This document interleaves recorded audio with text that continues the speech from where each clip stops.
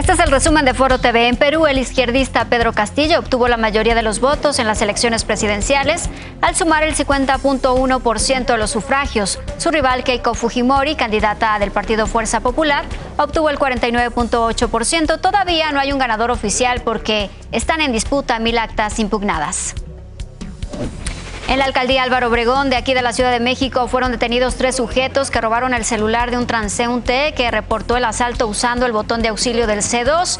Elementos de la Secretaría de Seguridad Ciudadana lograron la captura cuando los delincuentes intentaban escapar en un auto. Se aseguró un arma de fuego.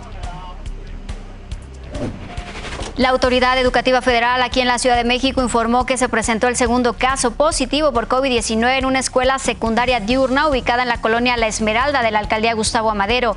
El plantel decidió como manera preventiva continuar con las clases a distancia mientras se realizan las acciones de control epidemiológico. Hasta aquí el resumen y hasta aquí.